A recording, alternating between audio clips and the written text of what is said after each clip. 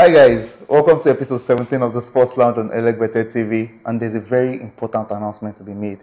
If you were in the party at Carroll Road earlier in the season, my advice to you is that the party venue has changed and we're now at Leicester.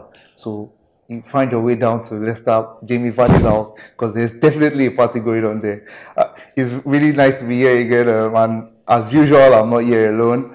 I'm here with a very brilliant set of people here. Let's meet them, shall we?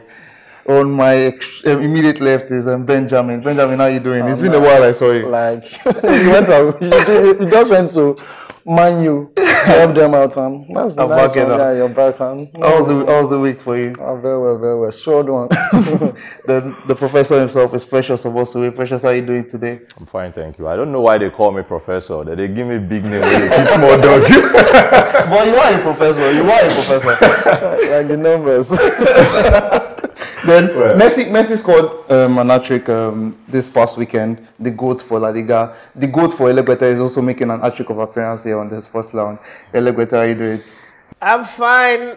I don't know about GOAT. So I want to keep me not in the but either way, I'm happy to be here. Well, let's get into it, shall we? Precious, let me start off with you. At the beginning of the season, Tammy Abraham spoke to God. This is confidential information. He spoke to God. He told God, he said, God, I'm sad. God asked him, what is wrong? What's happening with you? He said, all the Abraham before me, you love them. You gave them a special request. They asked for a special request. Yeah. You made the last Abraham father of many nations. What about me? God said, okay, it's fine. What do you want? He said, I want to be the man to remove the cause of the number 9 shirt in Chelsea. 11 games, 10 goals. Just how well is Tammy Abraham doing so far? Okay, so I guess Tammy had to sacrifice the UEFA Super Cup. That was the price he paid for breaking the number 9 jersey for Chelsea. So he has paid his dues already. And he's doing quite well. Yeah. I don't want to dwell on Chelsea, but Lampard made a very shrewd decision in that game, benching Aspilicueta. It's a decision that a big manager would make. Is Lampard really maturing into one now? Well, I would say till the end of the season. However, Lampard is making some very, very bold calls at Chelsea. Jorginho, the assistant captain of the team, was suspended for the match, and then Lampard had the balls to drop Cesar Aspilicueta. That's some serious decision. It really is. And then play Reece James. Reece James had Wilfred Zaha in his back pocket all through the game. That was brilliant. Like the best dribbler in the league. Your first game against, and you just held him. It was really brilliant for Reece James. Yeah. Who's the best dribbler in the league again? With Zaha, according to the stats. Is that according to that statistics that made what's that small? That balance. See that same statistics. That same statistics. Well, the people, for me, I think the people who create that statistic have been brain damage. That problem. No disrespect to anybody, but with that guy in my day, that's what we call jaga jaga football. He plays jaga jaga football. But let's save him off and look at Frank Lampard a bit. I think sometimes special people arrive at special times. And I think Frank Lampard have arrived at a very special time. And I said this at the beginning of the season. That could you say it's a special time? I mean, considering the ban. That ban is a special time. Everything, like scripture, when the Bible says that all things work together for the good of them that love him and are called according to a purpose. So I think that Frank Lampard is called according to a purpose right now. If there was no ban, Frank Lampard would have bought people. Not Frank Lampard buying at Chelsea. The people behind Frank Lampard and the people next to Roman Abramovich will force his hand to buy players, because it's a case of, your mates are buying, go and buy. He would have done that. And then Frank Lampard will be struggling with, should I play these young men or should I play these people? And you know that thing that Mourinho suffered when they bought in Shevchenko. Yes. So the club would have spent huge amount of money in the 50s of millions to 60s and 70s and close to hundreds of millions, and it would have no choice but to play them. And somebody like Tammy Abraham, what's it called? Mason Mount. He will not go to Mansina to produce that he's producing right now. So special time means that Frank Lampard came in on the ban. So the board, the management, everybody is fighting at the Court of Arbitration for Sports to lift the ban. Nobody is focusing on him. Nobody expects him to do magic, because don't forget that since the reign of Roman Abramovich, or you can call it Roman Reigns in the WWE, Roman has never had a season where he didn't have to sign players. Yeah, so now that they have a coach who did not sign a player, the whole thought process is how dare we put pressure on him when we didn't give him the tools to work? Because what works, the formula that works under Roman Reigns or Roman Abramovich is sign the players and tell them, I've given you what you need, go and deliver. But this time around, nothing like that. And don't forget that these academy players are players that Michael Emenalo had, stock is gone out that this is what I want to achieve, and he's been able to pass these old players into the system. And now look at Frank Lampard building players that are efficient and effective. They are not the best dribblers. They are not the Joko, Ian Robben, Edogun Johnson, and the rest of them. But they get the job done. When they lose, yes, they lose, but they are on a roll. And Lampard can afford to do anything right now. And then another thing, you look at the dressing room, he doesn't have that kind of big name players that every other coach have had to deal with the enemies of this world, where senior players will hold the team to ransom and then they get fired. There's no really big name in the team. I mean, as Aspilicueta was benched and because it does not have a click, a triangular click or a 5-star click. Before, you would have a core of Peter Cech, David Luiz, or John Terry, or Lampard, and Drogba, and all that. But it doesn't have a click, so it doesn't form a quorum. And in the dressing room, these players knows that all of these kids report directly to the coach. So once they try to set up that their mutiny like the French national team of old or the current Napoli team, there is always 1, 2, 3, a larger percentage to third majority will report back to the coach and say, this is what this person is planning. So they know that. So he's at Chelsea at a very special time. And if he keeps winning like this, he's going to pick up one trophy. That's really nice. Moving on to the second major talking point from the EPL this week, past weekend. Precious, earlier on the Sports Lounge, you spoke about how Brighton and Graham Potter are doing very well. I think there's somebody you missed out. And right now, after 11 games, they're doing so well. Sheffield United, Chris Wilder. Just how well has Sheffield gone this season? Okay. Sheffield, let's start from not just the ongoings on the pitch. In 2013, a particular survey was released, and they said the fans of Sheffield United think about their team at least 110 times every day. And you said we should not call you a professor. wait. Even professors in Nigeria, no disrespect, I don't like professors in Nigeria. I don't like the PhD in Nigeria because it's useless in my opinion. Where do you get all of that? I've been in this job since almost all my life now. I don't do this, and you say we shouldn't call you professor. Please just go on. So, if the average fan thinks about the club at least 110 times every day, it means there is some energy, some form of Twitter interaction. Yeah, exactly. The energy will translate onto the players on the pitch. Now, the first loss that Sheffield United suffered this season was against Leicester City. Yeah. They played very well. The fans clapped the players off the pitch. However, Chris Wilder in his post-match press conference that they said, we played well does not do it for me. So it tells you the kind of standard that he has set for the player. The key person for Sheffield United is not the guys on the pitch. It's the manager that they have. He has managed to build a functional system. They play a 3-5-2 formation. 2 center forwards. That's very, very rare for a team that came from a relegation. Bookies had them as one of the teams to go back down to the championship at the start of the season.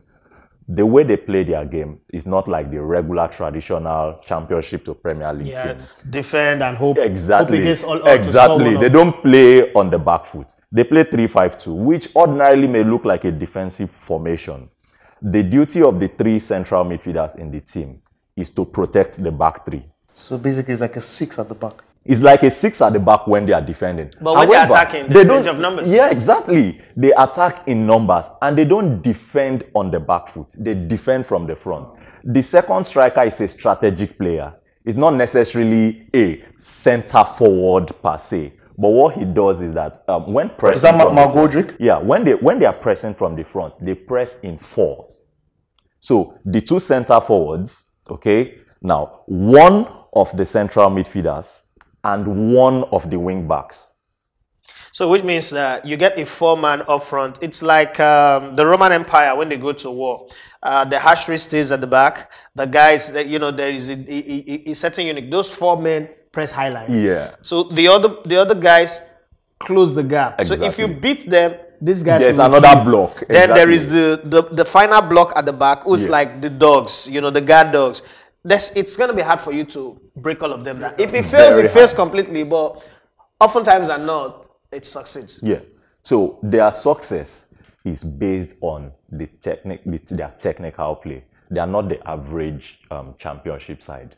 They play very well, tactically very, very organized, and they have some balance. I mean, they've scored 13 goals and conceded about 9. Their numbers are not in the red. They are doing well at home. And then they have a winnable set of games as well coming up. I think they are going to beat Manchester United in their next fixture. Oh, I don't know about that. Well, nobody asked you that. I don't know about that. No, but definitely, the numbers are going into prediction. It definitely does not look like they'll be relegated. But how far do you think they would? Do you think they'll finish? I don't think they are going to finish. They will most likely have a top half finish. Yes. But I don't think they are going to finish in the Euro. I think it will do them a world of good if they finish outside the Europa League places. Me too, I believe so too. Yeah. Because that would be asking for too much. Let's take a break from you guys and let's bring Benjamin into the spotlight. Let's go into your specialty. You love women. We know you do. So you no, why are you laughing? Is it that true? You love women. Would you rather love guys? No, so they don't. I don't want the. I love women. You don't want to spend 14 years with you. No, but does that 14 years really work? Doesn't it? Bam. Why you asking me? Why did you call my name? Bobrisky were in Nigeria. Bob, well, bam. You should No, I'm not talking about Bobby Don't do that. Don't do that. Anyways, you followed the Women's National League. Yeah. How did that go? The Super 4 started on Friday, and that was just little of what the final would. We had Rivers Angels and Conference Queen playing the final.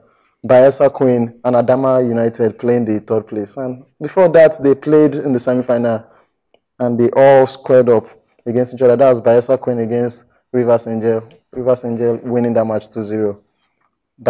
Conference and Adama, that one went their own way. Conference winning. Getting into the final. On Saturday, there were awards for players of the season, goalkeeper of the season, defender of the season, and it was nice. I was there and I catch a glimpse of the fine girls. Yeah, you go. Why you really went there? Like off field, now we talked and we like. Let me ask you. You talk like we exchange talked numbers like football. Let me ask you. In watching that, is there anybody as good as Megan Rapinoe? Can you say you saw anybody that could play like in just the like league, in the league? In the league. No. I think that is too much. It's too much. It's too much for now. How about Nkocha? For Nkocha, Nkocha is a player of her own standard. Like she's just there. We can be talking about people like Azizat. Okay, these are the people who we can look towards. Okay, let me go back to the league. On Saturday, they were players of the season. That's going to. Let this man breathe. Let him breathe. Well, okay, player of the season, that's the Rivers Bayelsa United player. She was, it seems the jinx are not to score in this Super 4. She has been scoring all through the league, only to get to the Super 4. No goal. Like even, she was having chances. It just seems the goal and the goalkeeper decided, the goalpost and the goalkeeper decided not to let anything pass through.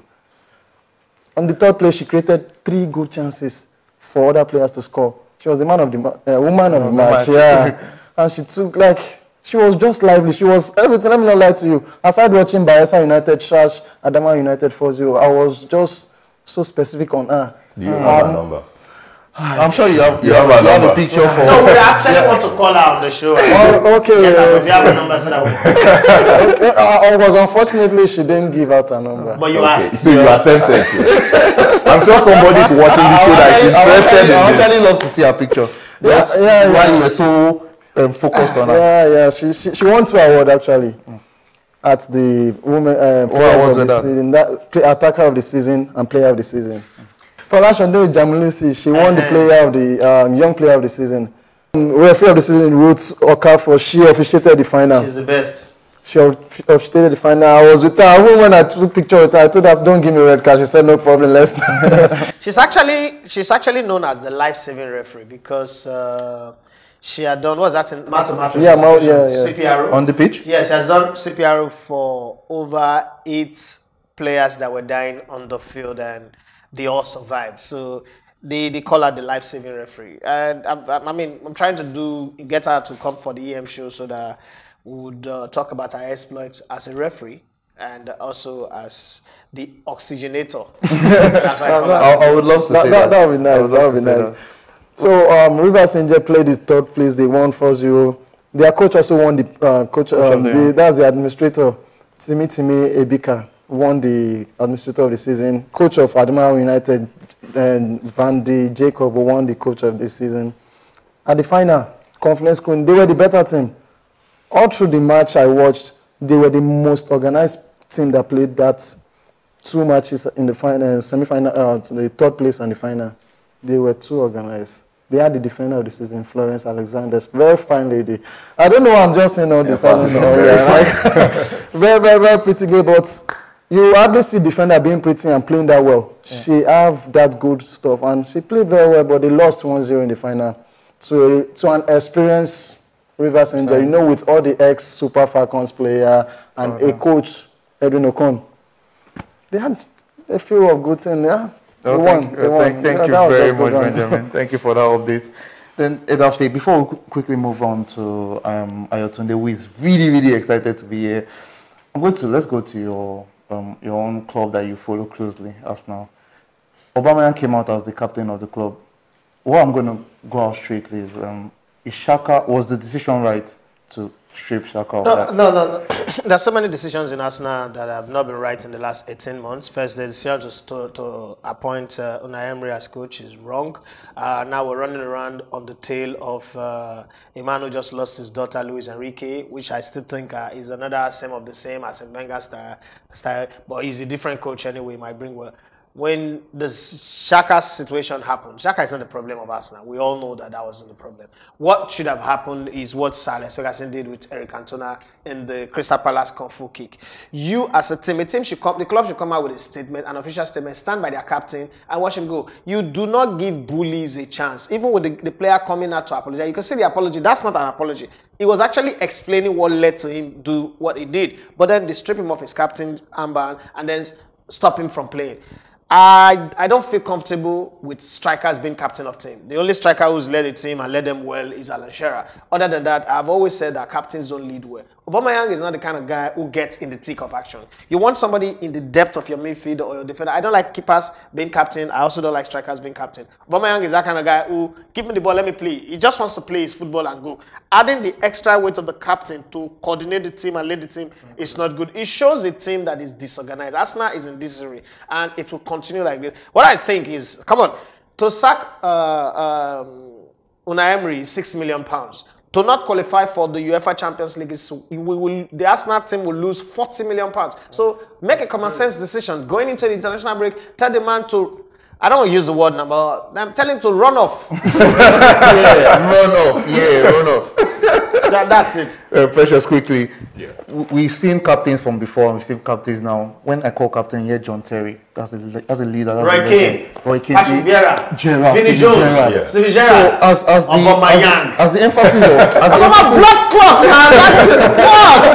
as the emphasis of captains change from people who actually have influence. That's a captain. Yeah. You see that man? Yeah, please show. That's a captain. That is a captain.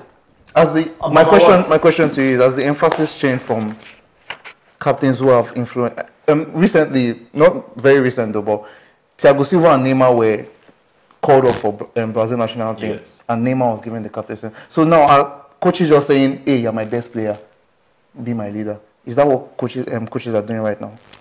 Well, to an extent, for some coaches, yes. That's popularity vote. Yeah, it's not a popularity contest. And in some places, it's the oldest 7th player in the club. However, being a captain is much more than that. You are supposed to be an influential player. Peter Crouch recently in an interview accused John Terry of influencing referees as the captain of Chelsea.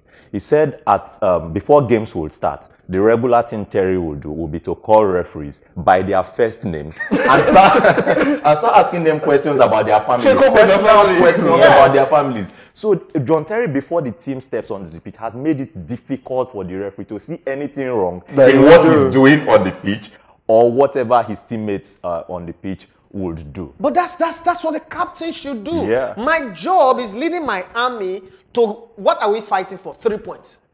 Anyhow we get it by the books is okay. I don't have to lick your whatever, your ice cream cone. I don't have to be nice to you. But if I can influence the referee to be soft on 50-50 decisions for my team, I am a captain. Exactly. Who is a captain? A captain is the extension of the coach and the board on the field of play. Aubameyang. So this has been brilliant so far. Let's take a break from football now. So while the heat is coming up strong here in Nigeria, the winter is coming for Ayotunde. Ayotunde, how are you doing? Hello, basketball fans. Welcome to the best of basketball with me, Ayo, on the Sports Lounge, only on Elegbete TV. You know how we do it, don't you? And hey, y'all gotta forgive me for looking like an astronaut right now, because I can tell you one thing: winter is coming and we have to defend ourselves against the White Walkers. Don't mind me, man. It's pretty cold here in San Antonio. But hey, on the show today, we will be talking about the concept of load management. I don't know how to express how I feel right now, because some part of me is very disappointed and another part of me is trying to understand. Okay, so here's the story for those of you wondering exactly what I am talking about. So Kawhi Leonard missed the first of back-to-back games, and that game he missed was against the Milwaukee Bucks, and then the very following day he played for the Clippers against the Portland Trail Blazers. And why is it such a big deal that he missed a game? It's the second game he missed. The first time he missed against the Utah Jazz, it was a nationally televised game here in the United States. But then the bigger one that he missed was against the Milwaukee Bucks. I mean, come to think of it, it was going to be a matchup between the reigning Finals MVP, Kawhi Leonard, for the Clippers, and Giannis Antetokounmpo, the reigning league MVP for the Bucks. But then Leonard decided to rest. The Clippers decided to rest him. And so he robbed us of what could have been a preview to a potential NBA Finals matchup. Very annoying. And Kawhi shows up the next night to play against the Portland Trail Blazers. It was a loss for one television network. It was a gain for the other television network because ESPN did not get Kawhi. And then TNT got Kawhi. And so the concept of load management is what we're looking into. What do you think about it?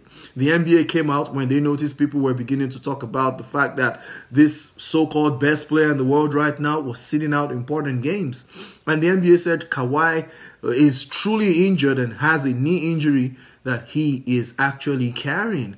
I'm like, whoa, what is this about? Now, check this out. Just before you think I'm just being pissed, and just in case you want me to offer the other side of me, which is feeling like calming the hell down right now. Here's the thing. Last year, there was a whole lot of injuries to a lot of star players. LeBron James played only 55 regular season games because of injury. He was shut down. You know, we saw injuries to the Golden State Warriors. They did not rest players necessarily during the regular season, but when they got into the playoffs, especially when they needed their best players most, Kevin Durant, boom, injury. Klay Thompson, boom, injury. What should have been a three-peat ended up becoming a disappointment because the Toronto Raptors won the NBA title. And look at the Raptors, by the way. Kawhi Leonard, their best player, played only, just over 60 games in the regular season. They rested him a lot, and then he came into the postseason, and then he blew everybody apart. One of their casualties along the way was Joel Embiid and the Philadelphia 76ers. Joel Embiid got injured in the playoffs and could not maintain momentum, and they were duly defeated in 7 games by the Toronto Raptors, led by Kawhi Leonard. How exactly should load management play out? The Clippers and Doc Rivers, their coach, they were fined $50,000 because the guy came out and said, nah, I don't think it's because of injury Kawhi sitting. I'm like, what the hell is he talking about, for goodness sake? You are the coach. What are you guys telling us? What kind of president are you trying to set doing these kind of things? It's not even fun. Who cares about the winter anyway? This ain't funny. Calm down. Settle down. Okay. Calm down. Let's be objective. I feel if a superstar is going to miss games because of back-to-back, they need to weigh the games. Which is the bigger game? I don't expect the Los Angeles Lakers and LeBron to be playing against Giannis and the Bucks. And because of load management, LeBron decides to sit out the game against the Bucks and show up for a game against the Golden State Warriors as bad as they are right now. No shade, no disrespect to the Warriors. It won't make any sense. Fans pay hard-earned money to watch these games. Those of us on TV, we don't watch it for free. We pay subscriptions everywhere in the world. Thanks to League Pass, NBA League Pass. You cannot be robbing us of excitement just because of some load management. We understand that players need to be kept because already this season we've seen some crazy injuries. Steph Curry may not play again because of a broken hand. Gordon Hayward of the Boston Celtics now suffered another broken arm. There's so many injuries already. Yeah, we get it. But it's still the entertainment. There's got to be value. The NBA went down in television ratings last year because a lot of times superstars sat out games. And already this year, James Harden was asked what he thought about load management and simply said, I don't care about no load management. I want to go out there and play. LeBron James said, if I'm not injured, why the hell will I sit out games? I'm going to play. As a matter of fact, before LeBron was shut down last year, he actually wanted to play. It was a team that said, nah, we ain't going to be in the playoffs. There ain't no problem. There's no reason for you to play, blah, blah, blah, blah, blah. Giannis said, I'm here to play. I ain't sitting out games. And Michael Jordan, the GOAT, said, you are paid to play 82 regular season games. So I understand you can protect players, but you got to consider the business side.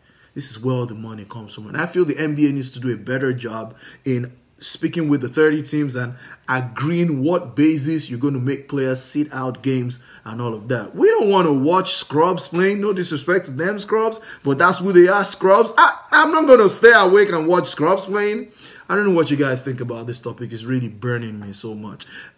Just go to the comment section and drop your comments. Let's hear exactly what you think. And that'll be all on this episode of the show. Who knows? Maybe next episode we'll actually be looking at the injuries that have already hit some players this season and what can be done to reduce these injuries and what have you. Thank you all so much for tuning in. And right now, you know how we do it. I'll be handing you back to the legends in the studio to take the show to another dimension. And until then, it's clutch time, baby. Woo!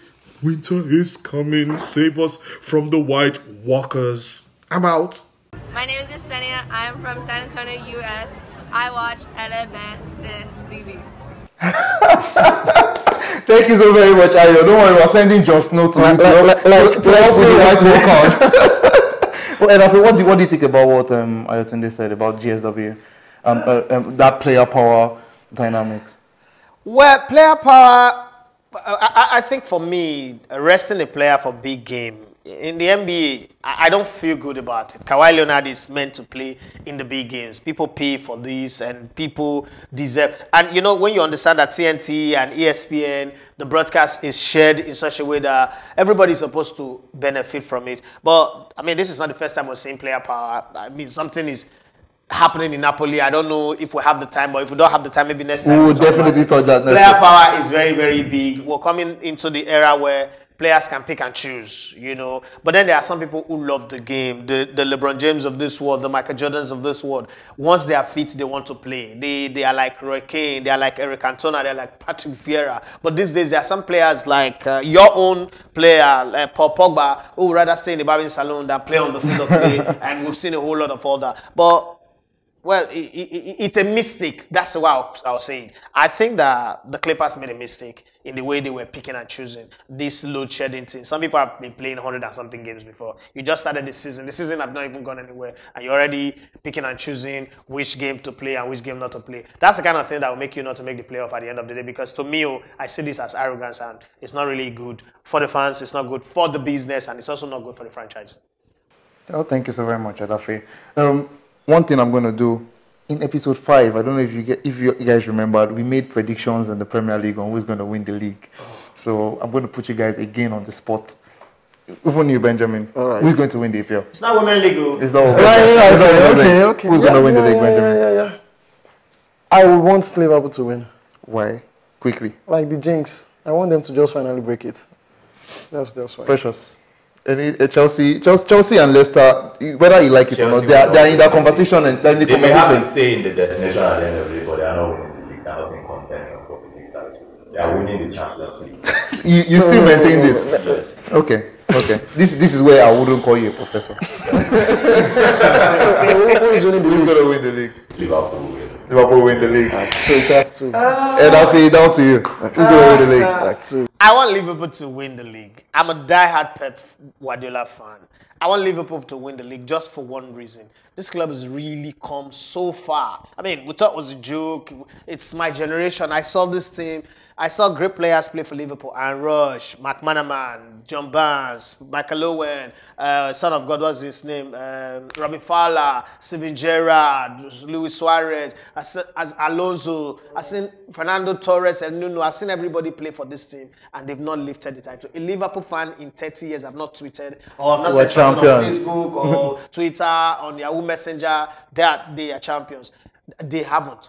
But then we've also seen a Liverpool team with a mean streak this season. Some games that they ordinarily would lose. Yeah. They call themselves mentality giants now. They now have mentality. They now have what we call the cloppage time now. There was Fergie time, but now have cloppage time. That's correct, cloppage time goal. I think they should win it. But if there is anybody who can wrestle the chestnut out of fire and beat them to it, it is Pep Guardiola. Pep Guardiola wants to equal Sir Alex Ferguson badly. He wants to win 3 straight league titles. Yeah, he's suffered defensively, but if he gets past this whole thing and is still within sight by January, I think he will have to run the club. Oh, you have it, guys. I don't know whether Liverpool or Manchester City will win the league. As a United fan, it's really horrible to see that it's these two that are in contention. But for me, Leicester is going to win the league, and I'm going to be at the Vadis party. You are going to do 30 push-ups on this show. If Leicester does not win the With league. one hand. Leicester will to win win the it. 2 hands. No, one. 2 hands. I'm not going to take 1 hand. 2 hands. Well, thank you so very much, guys. We come to the end of episode done my press 17. We could not have gotten to episode 17 without you. So please keep subscribing. Thank you very much. I will see you next week. Hi, my name is Maureen. I'm from Uganda and I watch Elevated TV. Hi, my name is Oscar and I am from San Antonio, USA, and I like to watch Elevated TV. Master the marathon talker, Randy Ogbobio, my name, and as a positioner, they welcome you now to AC College. And as it stand like this now, so Elevated TV like this now don't shell it, now don't run enter inside the Warri and to go enter and matter for inside one a grassroots tournament. When we say yes, this now one Obonga grassroots tournament when we say from time immemorial, this tournament now don't produce so many stars. And as I said now, you now match between FC Konosin and top stars now from Oborikoko. FC Konosin now they on the blue and the white top stars now they on the blue and the yellow. Presently now we get some Ogonga players like this now for inside this very team now, and we watch out for players like Super number 10 from inside FC Konosi, and a good player and a better player now presently now, because waiting stand like this now. Randy Ogbobio now the cover now from Elegbete TV, and they say Coco for you like this as it stand.